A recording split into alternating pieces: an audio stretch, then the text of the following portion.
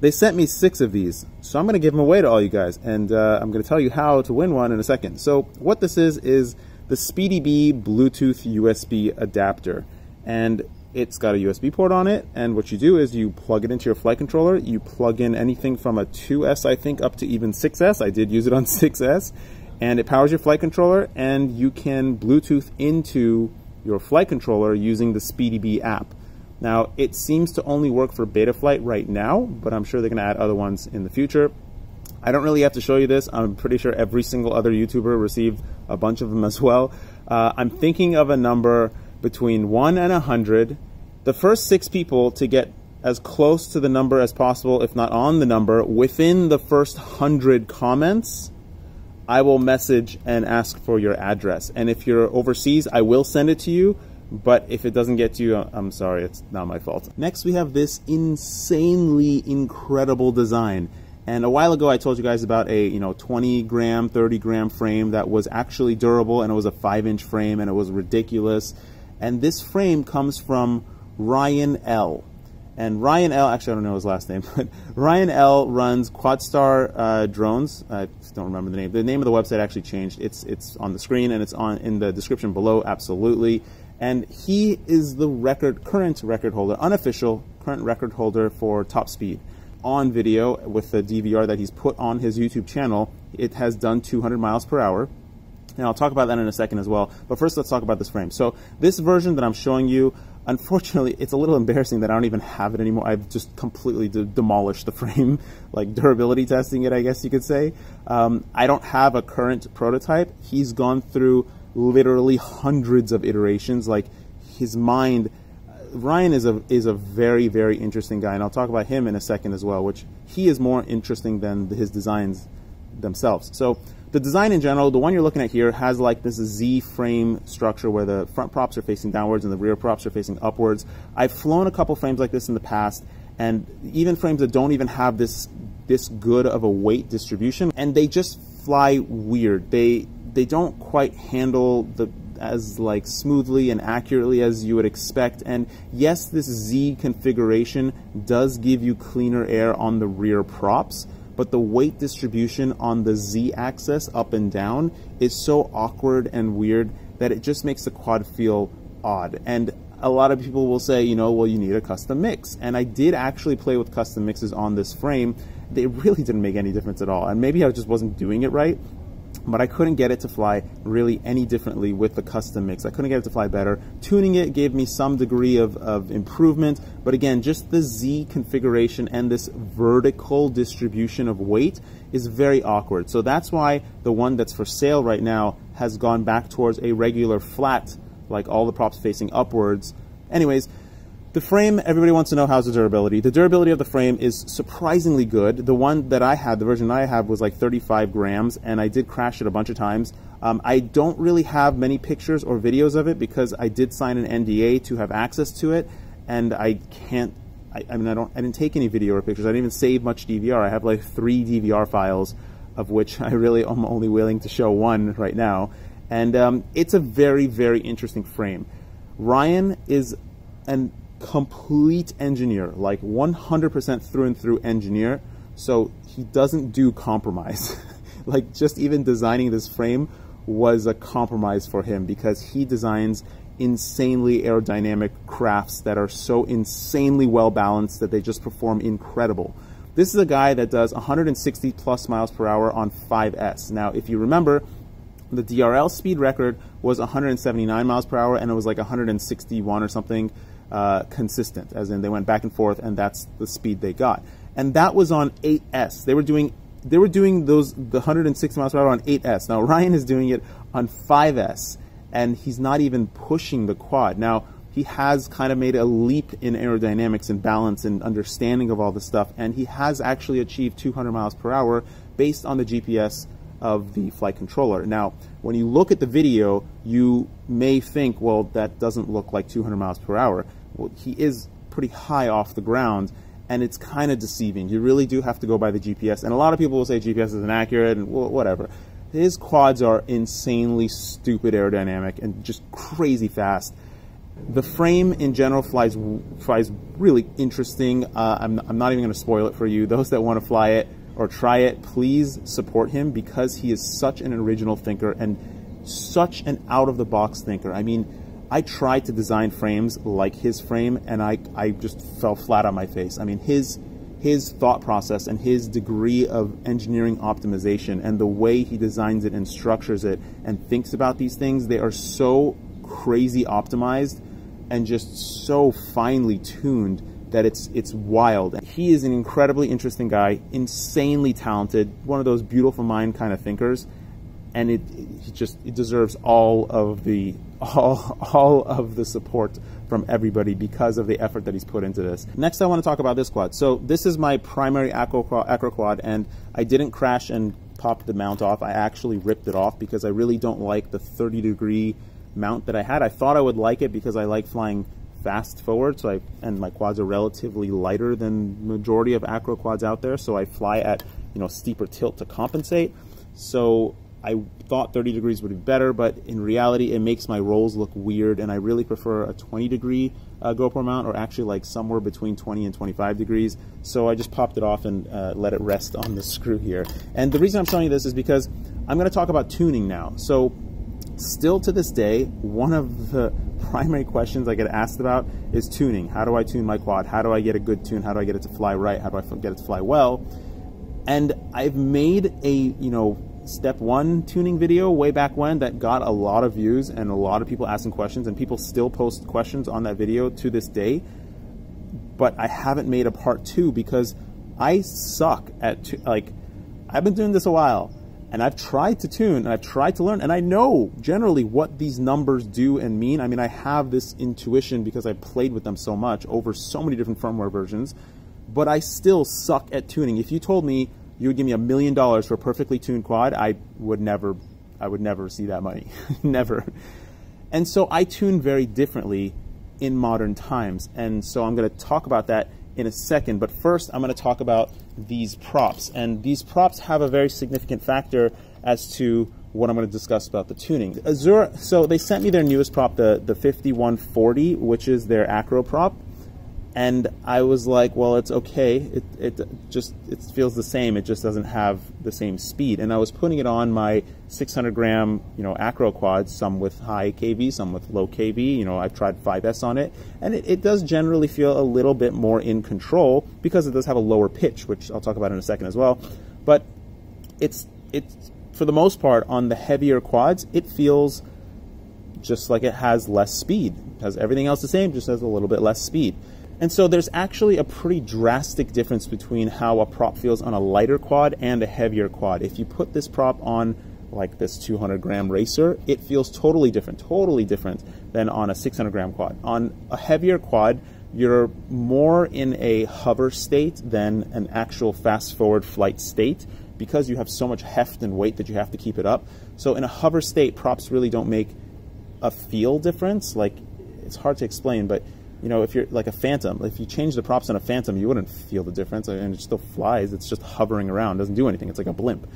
Anyways, the reason why I want to talk about these props is because this is the 5040 prop, and this is the 5140, and this is the 5150 prop. Now, I'm not so certain that these pitches are actually accurate in the sense that it's actually a 50 and a 40 pitch, but you can definitely see when you compare them that the purple one, which is the higher pitch, is definitely steeper. And I have confirmed with Azure that the only difference between these two blades is the actual twist, the actual pitch of the blade. One is more steep, one is less steep.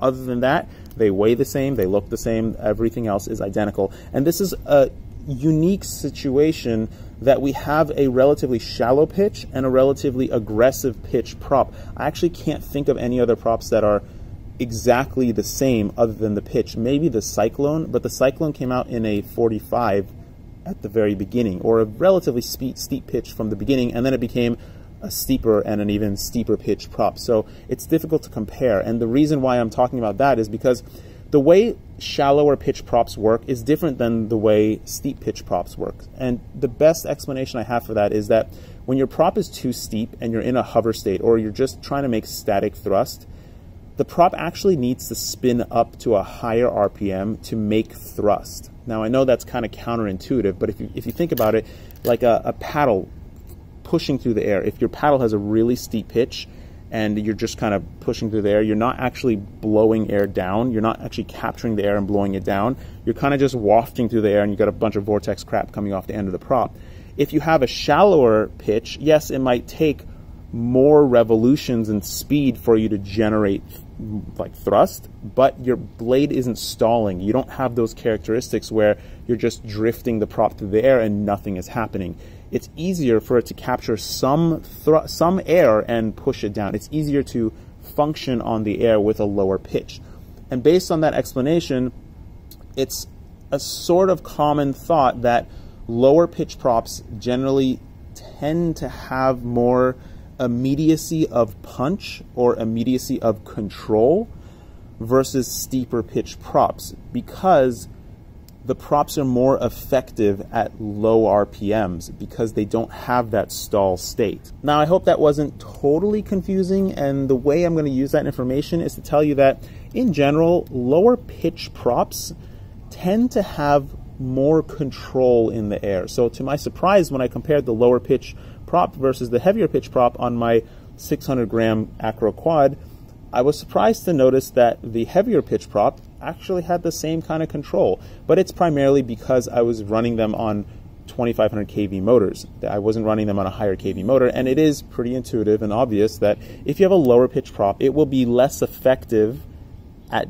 generating thrust at high RPM because it has a lower pitch in general. So on top of that, you have a lower pitch, so you have a lower final pitch velocity at the top RPM. Like, you need more RPM in order to get a lower pitch prop to go fast. That's just intuitive. But that also changes when you put things on a lighter quad setup. So what I have here is a 2205 motor. This is a relatively small motor. It's not a low torque motor, but it's not a high torque motor. And especially up at the higher RPMs, it doesn't have the height to keep pushing the blade faster and faster and faster. When you have a 2207, you have that kind of torque up at the top of the RPM range to keep going faster and faster, because the motor height does give you that ability. If you had a 9 height motor, you would get even more torque at the top end of the RPM range, and you would get even more speed, but you'd also use a bunch more battery as well. So fast forward a little bit, if you have a lightweight quad with a relatively small motor, you need to have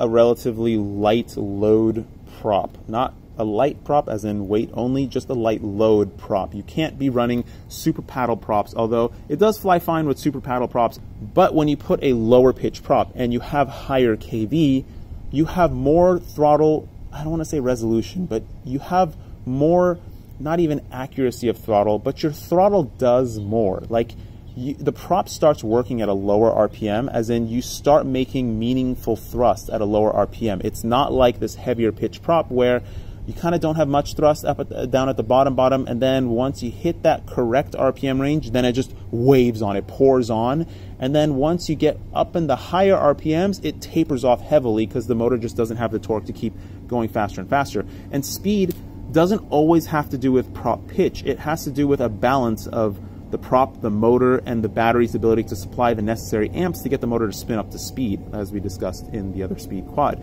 So what I found was the steeper pitch prop and this lower pitch prop, they actually feel like they're pretty much similarly as fast. And on a light quad with high kV, the lower pitch prop does have a significant amount of more control. But if you put them on a heavy quad, they don't feel the same. If you want to run this prop for acro on a heavier quad, you will need higher RPM, you will need 2600 kV, because in general it just feels slow and you don't have any benefit of improved control. I actually prefer this steeper pitch prop for, you know, acrobatic flying, if I was to use this prop for acro, which I don't use this prop for acro. Now, based on all that, this prop is a lighter load, so your PIDs might change a little bit, but that's not even what I would change with respect to PIDs and tuning, and that's what I'm going to get to right now. After all that, I forgot to mention why I'm actually super interested in these two props, not just because they asked me to test them again, but because this is a rare opportunity to verify a lot of the stuff I've been talking about, and I can't do it because I don't have the proper equipment. So this is a relatively shallow pitch prop, and this is a relatively steep pitch prop. And because they're the same exact design, except for that, pitch, there is a way that somebody could verify how much the steeper pitch prop is actually stalling in the air compared to the shallower pitch prop, and how much the pitch actually does make a difference with respect to thrust creation. So what I would ask is somebody to put these two props on the same motor with the same voltage and the same everything, and set your thrust stand to reproducible throttle points, 10%, 20%, 30%, 40%, 50%, 6%, 7%, and then measure how much pull you're getting, how much thrust generation you're getting on the bench. Now, in the air, it's a dynamic environment and things are totally different, but the bench is going to be a static environment, so it's going to be even more predictive of, or it's going to be in more support if it's what I'm expecting it to be. And what I expect is that the shallower pitch prop will in general have a more linear thrust creation, and the steeper pitch prop will kind of have some thrust creation, and then it'll have a hump of creation, and depending on which motor you're using, once you get into the higher RPM ranges, it will level off, it'll taper off much quicker than the shallow pitch prop. Now, RPM does increase the drag of the prop, and so the shallower pitch prop spinning at high RPMs will increase drag, and when you're in a static environment, you get all these vortices and all this various things. So generally, once you get at the high RPMs, things get all funny anyways. But in general, I want to see if this steeper pitch prop has that hump of power. Let's go back to this quad. Now, I discussed briefly that tuning in modern times is very different than tuning 3 years ago. 3 years ago, our quads all flew like absolute crap, and it was a miracle that they even flew. I don't know how we even put up with it, but now we have stuff that flies really well. The firmware is really good. The PID controllers are really amazing. The filters are really incredible, and I almost never touch my PIDs ever. And it looks like my quads fly perfect, but honestly, they don't fly perfect. I'm often flying around the crappy characteristics of my quad. But once I got these props, and I love these props so much because of how just quick the response is and how smoothly they fly, I actually put some effort into tuning yet again. I actually attempted to tune this quad to as close to perfection as I've ever felt any quad. And the way I tune in modern times, again, a big disclaimer, I am no master at tuning in any way, shape, or form, but I have done this a lot, so I'm just giving you my experience and my general recommendations for what to look at. And today, tuning is not the same as it was before. Like I said, we have a lot more control with respect to tune and how the quad flies. So we have something called the D set point, something called the D transition. Our PID controllers are different. Our filter settings are different. We have minimum throttle, which is now in a percentage range, so it's a little bit weird. And the quad still has odd characteristics based on how we fly. We still have prop wash, although there is a way, nowadays it's almost completely gone on everything if you have the proper balance. So prop wash and filtering in general, I'll briefly go over that. Filtering is a totally different animal.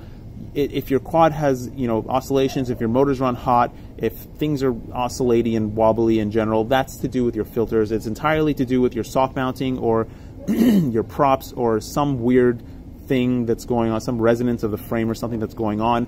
You can try soft mounting your flight controller, you can try unsoft mounting your flight controller, soft mounting your motor, unsoft mounting your motor, changing props, all sorts of things you can try, changing your filters, tuning your filters. Tuning your filters usually works the best, and having a tuned filter is not the worst thing, even with a dynamic filter. But that's a totally different animal. And prop wash is, again, a totally different animal. Quickly go over prop wash. I suck at PID tuning. I generally only increase or decrease the P's just to get my prop wash handling within a general limit. If you have a setup where your camera and your battery is on top, or generally a setup where your overall CG is pretty close to the prop line and it's nice and tight in the middle, you will have a much easier, way easier time tuning out prop wash, and you probably won't even have prop wash on a stock tune. If you do, like on this quad, if I put a 1300 battery on here, or I put a 1500 battery on here, or I put a 1300 that's long or a 1500 that's long, I get totally different characteristics. So like my infinity batteries that are longer, when I put it on here, I get stupid prop wash. It's really annoying. I don't even fly that battery. If I put my tiny little Tattoo Cube 1300 battery that weighs 160 grams on here, I have zero prop wash. If I put a China Hobby line, 1300 on here, 0 prop wash. If I put a 1500 on here, it gets a little bit of prop washy, a little bit weird. So I generally stick to a battery geometry and weight that works well for this quad, and I tune to that as well. Every tiny thing that you change on the quad does change the way the quad flies and tunes. Okay, so now, again, fast forwarding to how I actually tune nowadays. So the way I tune this quad and what I look for is very different than what I used to look for back in the day. You know, I omit vibrations, I omit prop wash. I look for how does it actually handle with the stick, what's the stick feel, and does it have like dipping on the corners, where if you pump the gas, the quad kind of dips a little bit, maybe to a corner or something. Is that handling very well? Now, the dipping has to do with a really crappy 4-in-1 or ESC system, or a generally better ESC system. We do have anti-gravity now, and I do almost on all my quads set anti-gravity to 2.5 or around 2 to 2.7, and my breakpoint or my anti-gravity threshold is usually around 300 to 350, depending on how much dipping I have. Some 4-in-1s have a better time managing this than others, particularly the SpeedX 4-in-1 is pretty good. The Tattoo ESCs from back in the day were great. The Acon 4-in-1 is good. The $30 flight controller is good. The Hobby Wing, not flight controller, $30 4-in-1 is good. The Hobby Wing 6S 4-in-1 is also excellent. It's also 32-bit. It's great. After that is all said and done and figured out, then I look at my detransition and desetpoint. So I've talked about, I have another video on detransition and setpoint, but I'll briefly go over it. Detransition is how sharp the response is to your stick inputs. So if you move the roll a little bit really quickly, the quad responds super quick if your set point is very high.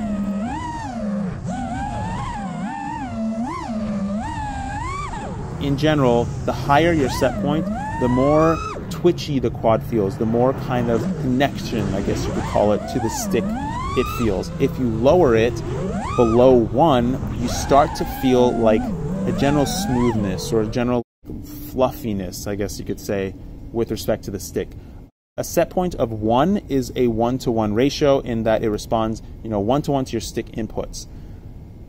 Now, where that changes is that if you have a super responsive prop, like this prop that is super light and is super duper ultra responsive, it can make it artificially feel like you have a higher set point. So you can actually lower your set point significantly and have the same kind of accuracy of feel. If you're running like a super duper heavy prop like this, like the Azure blade, it's heavier, it's a higher load blade, it takes more to push this prop through the air, so you will need to probably increase your set point to not make the quad feel overall sluggish when you give it stick inputs. So right off the bat, the first thing I did to try and tune this quad is to adjust my set point. And once I adjusted my set point, I achieved, you can see it on the screen, my set point is now at almost 0, which is astonishing to me because on a heavier prop, it feels like absolute doo-doo if your set point is that low. But on this prop, because it's so responsive and it's so like really quick at responding, a set point that's super low does actually work, and you have that added kind of fluffiness and smoothness to the stick. So now my old person fingers, which is old by comparison because all these expert pilots are now like 12 years old, actually work well because it kind of smooths out my wobbly jittery hands a little bit. And the next thing I would look at is the transition. Now what the transition is how quickly the quad responds to offset. So you have if you do a roll movement, you have the initiation of the movement where you first start moving the stick, but then you have the stopping of the movement where you stop moving the stick. So you have initiation, then stop. So initiation, then stop. And what the transition does is it modulates how accurately the quad responds to the stop portion of the transition, as it's called, detransition. I don't know why it has a D to it. I don't know any of this stuff. This is all based on just feel experience of playing with these things. So once you drop the set point all the way down, it generally makes the stick feel super soft and mushy in general. So in return, you can put the detransition all the way up or higher, generally much higher. I usually, on heavier props, I have my set point set to 1 or a little bit above 1 even, and my transition set to about 0.7 because I like that kind of soft stop, you know, like a really nice soft stop to my stick movements, and it just looks nice in camera because it's not like a quick jittery stop, it's a very smooth stop. But because my transition is so low, I can push my set point all the way up. And the difference is that now I have a quad that feels like it's super in control because of how responsive the prop is, but it has this kind of fluffy sensation to it when I fly. And when you look at the video, you see this fluffy sensation. Now, the last thing that I tune is my minimum prop RPM, or my idle percentage. And with this prop, that does make a very big difference because it's such a lightweight prop and it's such a low pitch and it has such a thin, it's such a thin blade in general that it doesn't do anything until it actually starts spinning a little bit. So while this blade has such a wide kind of blade, it's so wide, it has the ability to potentially do more at a lower RPM. You might be okay with a idle percentage that's much lower, and I think the default percentage on Betaflight and Butterfly and all these things are like around 4%. The percentage on mine is 6%. On this prop, it's 6%, and the way I tune that is that, you know, I just punch the throttle and I let go and I see what happens. If the quad starts to wiggle around a little bit, or I'm like diving or smoothly like crossing over a tree or something, if it wiggles around, then I know I need to increase my idle speed. And what's happening is the quad is, when I cut the throttle or when I reduce the throttle too quickly, the quad is reducing the RPM of the motors, but it's also reducing its ability to actually function and the PID system to actually function and keep the quad in control. So then it's having to, you know, increase the speed of the props to get it to manage. And a lot of people would say, well, you just need to push up the I gains to manage that, because that's what I does. It manages, you know, making sure the quad is stable in the air. To which I would say, if you adjust your I gains, then all of your PIDs are going to be messed up, and you're going to introduce prop wash into the system. So don't increase your I gains. Don't even touch your PIDs. Once you figure out the prop wash and you get it to satisfactory levels, don't even bother touching your PIDs, because you're just going to make it worse. I'm convinced that very few people in this world can actually tune a quad. And a lot of times you will try to tune your PIDs and you will end up with something way worse than default. So you just go back to default. So that's why I say, look at things outside of the PIDs. Everybody likes to focus on PID tuning because you have all these cool numbers and you like to mess with stuff. But don't. The less you mess with it, the better off it is. The PIDs are set such that they are good for a pretty wide window of quads, pretty wide window of setups and, you know, power and performance and weight distributions. They work pretty well. If you have a smaller quad, you're going to have to change them. If you have a brushed quad, you're going to have to change them. If you have a huge quad, you're going to have to change them. That stuff changes. But if you're within that window of like a 5-inch acro whatever quad, it's going to be pretty darn good. I wouldn't recommend you mess with the PIDs too much. And in the future, they're going to be going away. So dynamic PIDs will come out soon, where the quad will retune itself based on the environment it's in, because if you go to a high altitude environment, your tune totally goes to crap and everything changes. Or if it's cold out, your tune also gets weird and wonky. And apparently the gyro even responds a little differently based on humidity and weather conditions. PIDs are, it's a moving target. You can't get it perfect all the time, always. So that's why I'm focusing on things outside. So once I got the quad to stay in control when I dropped the throttle, then this started happening. The quad started flying, you know, incredible. Like, it went from this kind of sort of good, you know, really nice agile feel to the props, to this thing that just feels like absolute butter. Like, it feels so smooth. Like, I can't even do anything to make it unsmooth. And it's not just because I have experience and I'm skilled. It's because the quad just flies right. And like I've said in the past, if you were to fly, if you're an intermediate pilot and you're a little bit shaky on the stick still, and you were to fly Johnny Scher's quad or Mr. Steele's quad, you would immediately improve, because their quads just fly right. They just fly correct. And I don't do anything special. I just kind of tend and tailor to these small little features here and there. Again, I'm in no way an expert at tuning of anything, but I've just been doing this a lot, and I recognize how the quad changes based on the settings that I give it and things. I know this is a long video. I have a bunch of other stuff still. The new controller from Underground FPV is coming. It's actually shipping, I think, on Monday, tomorrow. so I'm going to get that soon. I'm really looking forward to it. The Yixing goggles have not gotten any better magically. Yeah, things are coming in general. Thanks for watching. Don't forget to floss. I hope that tuning instruction was helpful.